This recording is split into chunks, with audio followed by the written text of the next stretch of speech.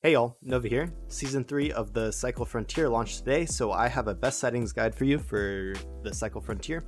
So starting off with the rendering device, I have my GPU selected, and then display mode, I have it in windowed full screen instead of full screen. This is so that you can alt tab much quicker. Some people, if you want the most FPS, may want it in full screen. That is up to you. So I have DLSS turned on, super resolution set to auto, so it just uses the DLSS resolution. Then image sharpening at 0, I turned the NVIDIA Reflex low latency to boost. And then I turn this off of unlimited for the max FPS in a match, just because sometimes NVIDIA GPUs are fried, such as with New World. So I would always set a max FPS, just because 240, you're not going to notice the difference. I would leave it at that, honestly.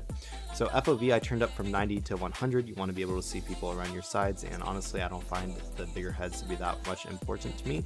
And then I would turn gamma up as well all the way, just so you can see things in dark spaces.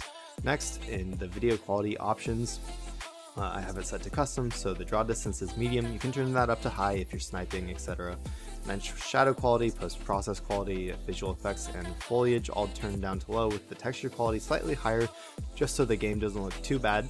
And then next, with the advanced options, I have everything turned off except for the multi-threaded rendering. I don't know why motion blur is ever enabled. That's nuts. And then DX12, that's something you're gonna have to test with your own hardware. I'm getting a new computer soon, so I'll probably have that turned on eventually, but for right now, we're gonna turn that off. Next, audio. Don't follow these, it doesn't really matter. You can, set voice chat to whatever you want. I have sound effects turned off just for this video, just because there's a lot of background noise if it's not off. Next, with your sensitivity, I have mine set to 1.5 and my mouse DPI is 800. I have a really big mouse pad. This completely depends on what your hardware is and what mouse pad you have. So generally, I'd say you'd want to have 400 degrees of rotation when you're going from one side of your mouse pad all the way to the other, so that when your mouse is in the center, you can turn a little bit past 180 degrees on either side, so that you can aim at anyone around you. And generally, I'd say like 400 degrees of rotation total is pretty good. So depending how you want to do it, there are multiple ways to do the math. You can figure it out for yourself, but that's what I have mine to set to. And then I have sprint and crouch toggle on. And then actually this time I'm trying the targeting toggle as well, under the idea that it'll be easier to aim if I don't have to hold down the left mouse button as well as the right mouse button.